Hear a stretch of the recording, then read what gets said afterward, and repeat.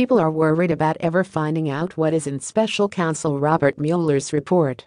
The new Attorney General, AG, William Barr told the Senate Judiciary Committee during his confirmation hearing that he would follow established rules for its release.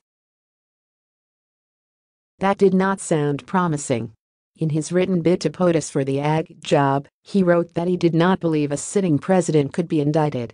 Now, a privacy group is suing the Department of Justice, DOJ. The Electronic Privacy Information Center, EPIC, filed its lawsuit to obtain Mueller's report that was just handed over to Barr. It was filed under the Freedom of Information Act, FOIA. The suit requests the report's non-exempt information due to the overwhelming public interest into Mueller's report. The public has a right to know the full scope of Russian interference in the 2016 United States presidential election and whether the President of the United States played any role in such interference, EPIC said in its lawsuit, which was filed in the U.S. District Court for the District of Columbia.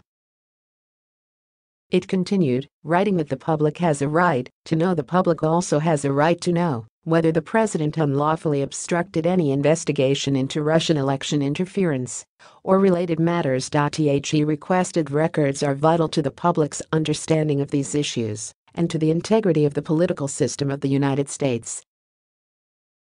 Trump and his conservative supporters, including those on the Fox network, have been working to discredit Robert Mueller, his investigation, and the FBI for over a year. They have used terms such as witch hunt with such frequency that the term has burned into America's consciousness. Democrats, including those chairing House investigative committees, have forcefully called for Mueller's report to be made public.